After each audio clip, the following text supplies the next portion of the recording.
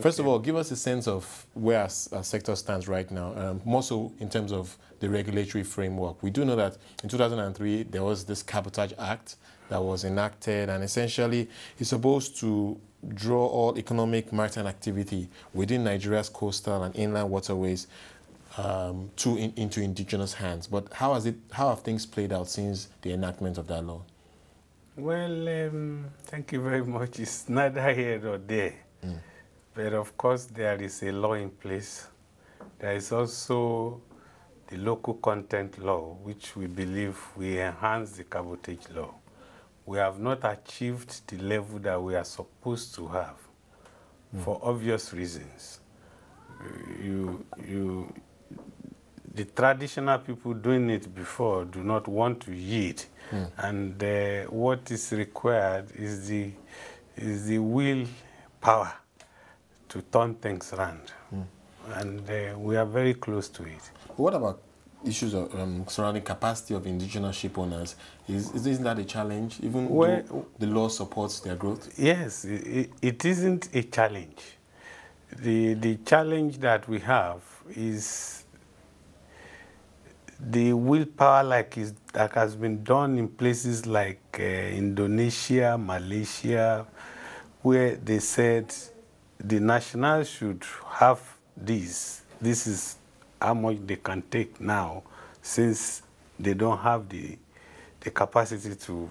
But of course, they start inching in until they gradually. But of course, we have a situation where the cargo is there, but the opportunity to get the cargo is not given for one excuse or the other.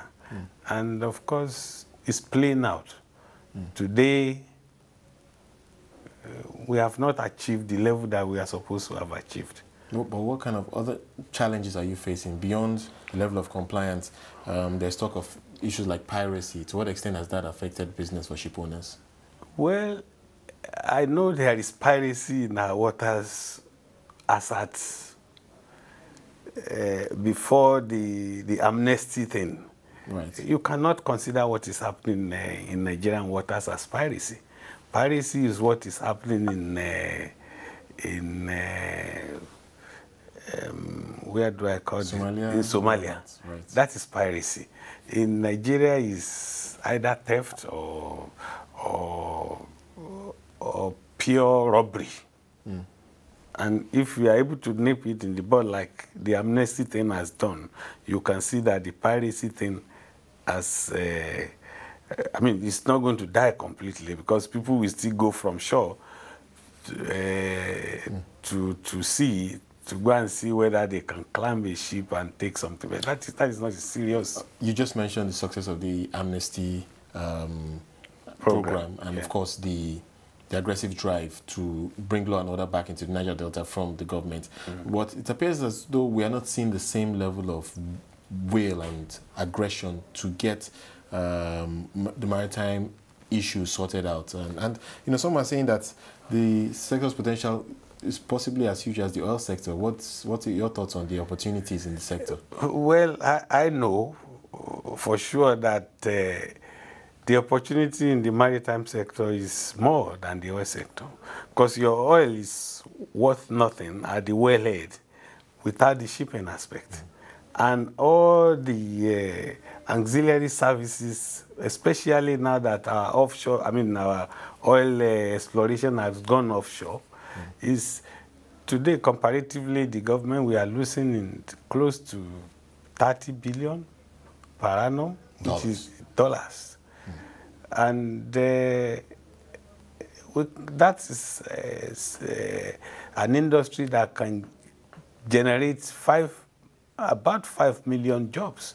So what we are saying is that if those people who know, I mean, they are traditional sea people, if they are brought in and trained properly, the way, and Nigerians are given the opportunity to, shipping is standing on a tripod. You need to have the job to do first before you talk of buying the ship, before you think of looking for money to buy the ship.